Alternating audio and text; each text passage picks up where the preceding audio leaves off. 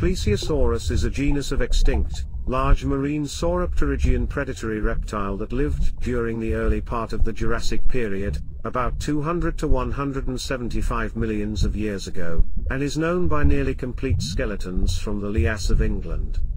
It is distinguishable by its small head, long and slender neck, broad turtle-like body, a short tail, and two pairs of large, elongated paddles. It lends its name to the order Plesiosauria, of which it is an early, but fairly typical member. It contains only one species, the type, Plesiosaurus dolichoderus.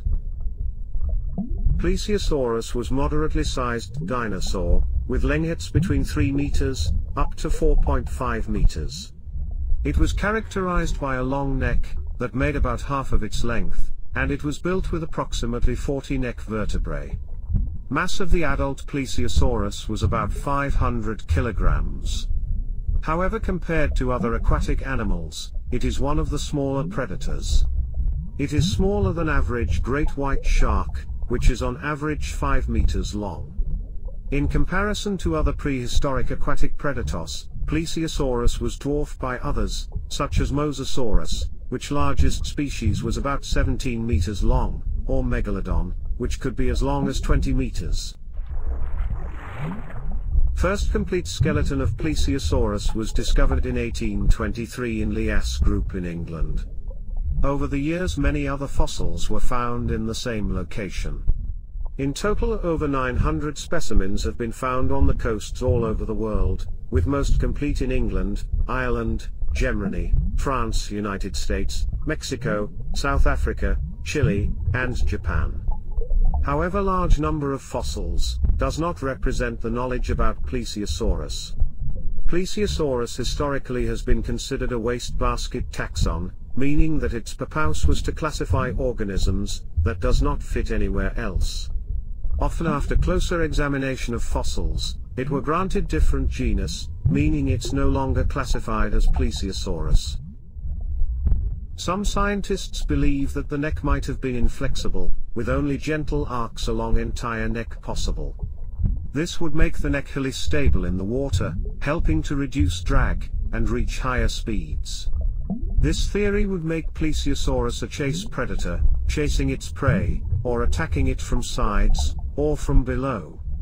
However, if the neck was flexible, it would make it harder to reach higher speeds, as it would need to be constantly kept straight, wasting energy. This would also make Plesiosaurus more of an ambush predator, waiting for its prey to come close, then catch them with flexible neck.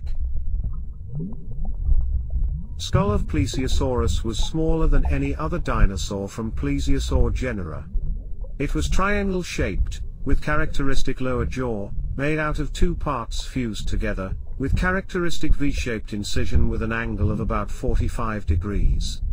Unlike the nostrils of Romuliosaurus, Plesiosaurus nostrils do not appear to be adapted for underwater smelling. The teeth of Plesiosaurus are simple, needle-like, cones that are slightly curved and circular in transverse section. They are sharply pointed with fine striations running from tip to base, and point forward.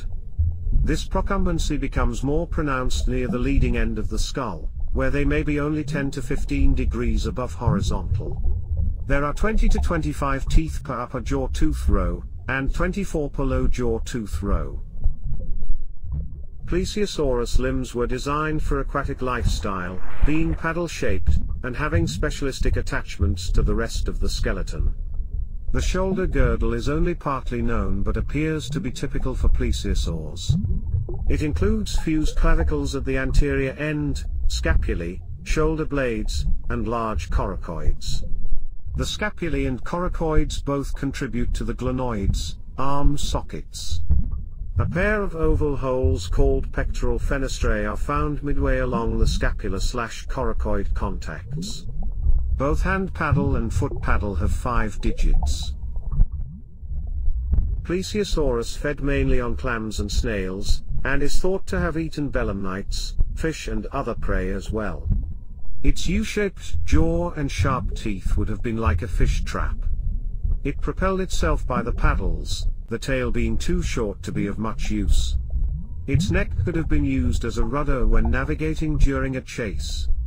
Plesiosaurus gave live birth to live young in the water like sea snakes. The young might have lived in estuaries before moving out into the open ocean. It has been postulated that the long neck of Plesiosaurus would have been a hindrance when trying to speed up, any bend in the neck creating turbulences. If that is the case, then Plesiosaurus would have had to keep its neck straight to achieve good acceleration, something that would make hunting difficult. For this reason, it may be possible that these animals would actually lie in wait for prey to come close instead of trying to pursue them.